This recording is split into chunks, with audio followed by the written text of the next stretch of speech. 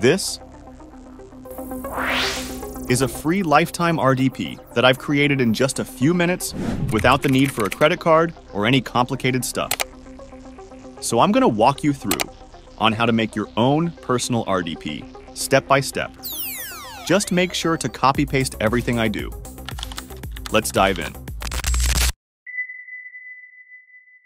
Now I want you to Google for GitHub. First, we're going to create a brand new account. It's a simple sign-up process. Just enter your email address, create your preferred password, and enter a random username.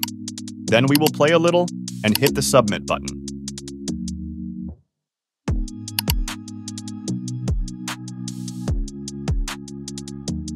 Now check your email. You'll get a code from GitHub to confirm your sign-up. Now you can answer these basic questions, or you can skip them. It's up to you. So once you set up your account, click on this icon and click again on your repositories, or in other words, your projects. As you can see, we still don't have any repository yet, so we will create a new one. I'll name it Free RDP. Then I'll set my repository as private and click on Create. Now go to Settings, click on Secrets and Variables, and select Actions. Now we need to add a new secret. So we will get this secret code from this platform, ngrok.com. Make sure first to create an account, but I'll skip the sign-up process for now because I've already created mine. Now to get your secret key, click on your auth token and copy your secret code. Now go back to GitHub. Name your new secret with whatever you want.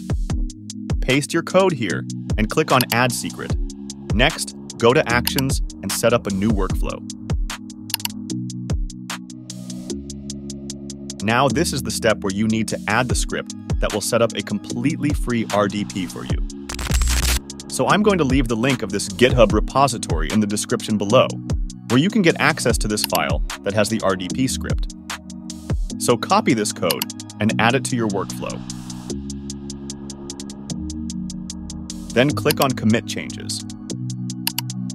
Now, in order to run your RDP, first go to Actions and open the workflow you have set.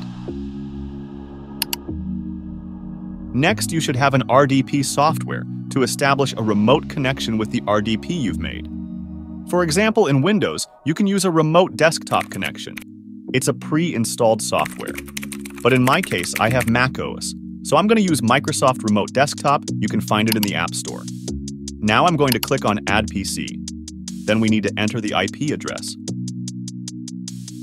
So if we go to our ngrok account, in the Cloud Edge section, select Endpoints and copy this URL.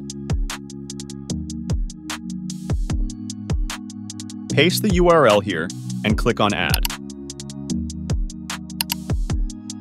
Next step, we need to enter the username and password.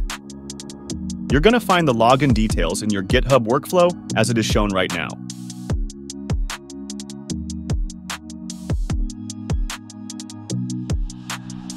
Press Continue.